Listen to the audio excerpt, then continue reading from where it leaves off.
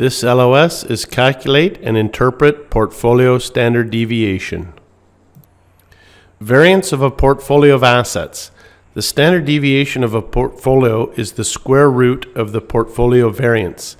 We can see that the formula includes covariance here. So the formula for standard deviation of a portfolio, weight 1 squared times variance 1 plus weight 2 squared times variance 2 plus 2 times weight 1, weight 2, covariance of the 2. But remember, covariance also equals correlation times standard deviation, so we can rewrite the portfolio standard deviation formula to be weight 1 squared, variance 1, plus weight 2 squared, variance 2, plus 2 times weight 1, weight 2, standard deviation 1, standard deviation 2, times the correlation. With any correlation less than 1, then the portfolio standard deviation will decrease, okay? In CFA level 2, they expand to the 3-asset portfolio. That's just an FYI. The expected return of the portfolio is still the weighted average, and the math for the portfolio variance just expands, okay? Quick little practice question to check our understanding. Which of the following statements about correlation is not correct? A, the covariance is equal to the correlation coefficient times the standard deviation of one stock times the standard deviation of the other stock. B, positive covariance means that the asset returns move together. Or C, if two assets have perfect negative correlation, it is impossible to reduce the portfolio's overall variance. The correct answer is C, because we're looking for the not correct. So if we look at C, if two assets have perfect negative correlation, it is possible to reduce the portfolio's overall variance. A is correct, that's the correct formula for covariance, and B is correct. Positive covariance indeed does mean that the asset returns move together.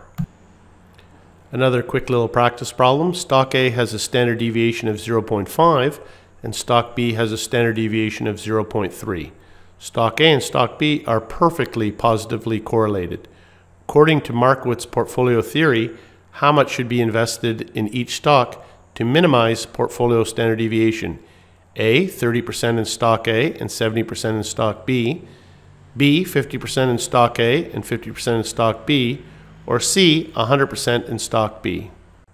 It's a bit of a trick question. You just have to read it carefully because it says that the stocks are perfectly positively correlated. If that's the case, then there's no benefit from diversification, so you'd invest with the stock with the lowest risk. So the correct answer is C, you invest 100% in stock B. Here's a quick little practice question to practice cranking out the math. An investor has a 2-stock portfolio, stocks A and B, with the following characteristics. Standard deviation of stock A, 55%. Standard deviation of stock B, 85%. Covariance, 0.09. Weight in stock A, 70%, and weight in stock B, 30%. The variance of the portfolio is closest to A, 0.39, B, 0.54, or C, 0.25. So the correct answer is C, it's 0.2511, and the formula for variance of a 2-stock portfolio is weight 1 squared times variance 1 plus weight 2 squared, variance 2, plus 2 times weight 1, weight 2, and the covariance. They gave us the covariance 0.09.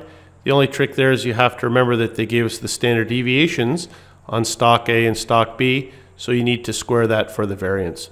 So it's quite an easy calculation. You just have to be speedy on your calculator. 0.7 squared times 0.55 squared plus 0.3 squared times 0.85 squared plus 2 times 0.7 times 0.3 times 0.09, and when you work it out, it's 0.2511, so it's closest to C.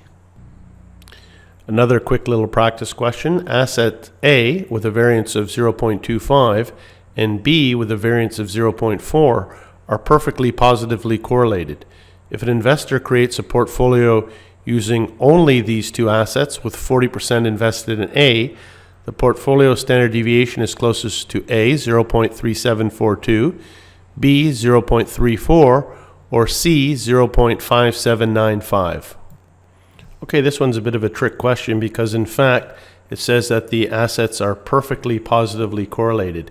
In that case, we can do a weighted average on the standard deviations.